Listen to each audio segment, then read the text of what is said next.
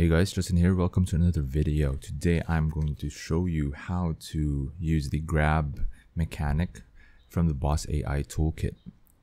So we have Rampage Boss right here, and by default he has an ability that can grab the player. It's indexed in index 6. So if I go to the boss behavior and change the debug ability index to 6, you should use the grab by default. As you can see, we've been grabbed by the boss, like so. So I'm going to show you how to create an ability for one of the other bosses. We're going to use Severog right here. I already made an animation. It's just a simple mashup of 3 swing animations. So we're going to use this. So first off, I go to Necro because that is the phase for Severog. Add an ability. Let's call this grab. The ability class is also grab. And for the component tags, we need two tags here. One is the hitbox, for which the trace happens, and the other one is the grab point, so where the player is attached to once grabbed. We're going to use this one as the hitbox, so it's already tagged as hammer. So let's use that. And then you're going to add another component. Let's add a sphere collision. I'm just going to attach it here. And just change the position. Let's say it's here. Now I'm going to tag it as grab. Yeah. And then put grab here. So the component tag is hammer, comma, grab. So hammer is this one, the square, or and then this sphere is the grab. So now next is we use the animation. So under visuals, we use the grab from Severog, this one. Open that up. What we need here is we need to add the notify execute. So this is where the grab happens.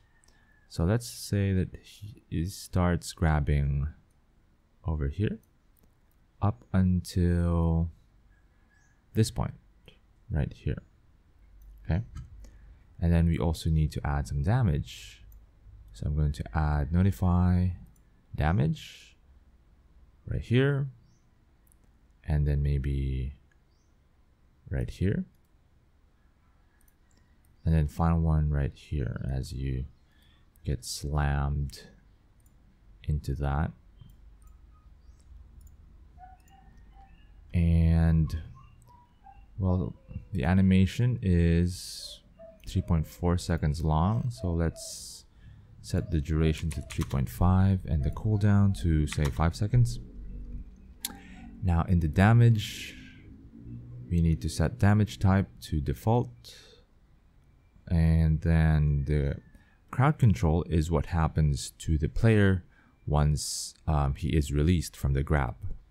So let's just set this to knockdown. That seems appropriate, right? When you get slammed, he's knocked down. So yeah. So this ability is index 5.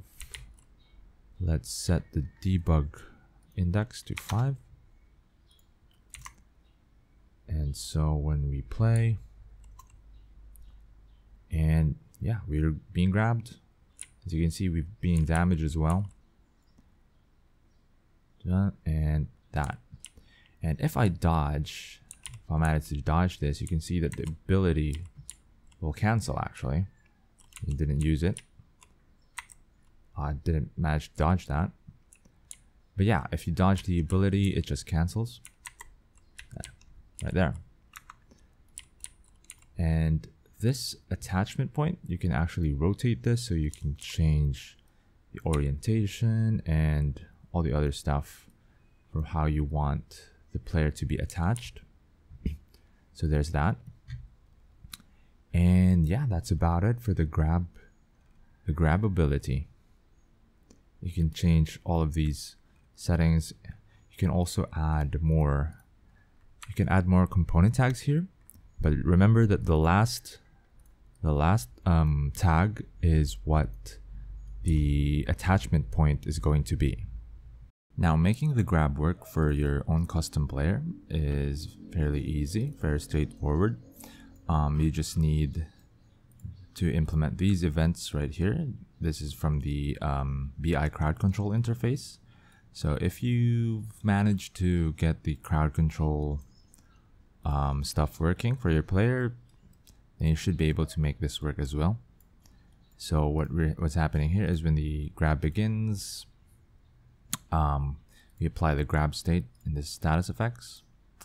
Same thing when the grab ends, and in the change states, we just, it just stuns the player. It stops any input from the player. It stops movement, etc. Stops the attack as well.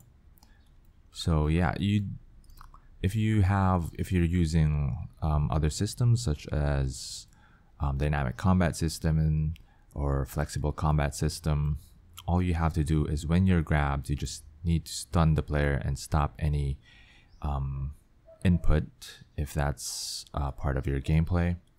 Stop any movement, and yeah, just have these two events, and obviously have the crowd control if you want to apply that knockdown or knockback when the grab ends.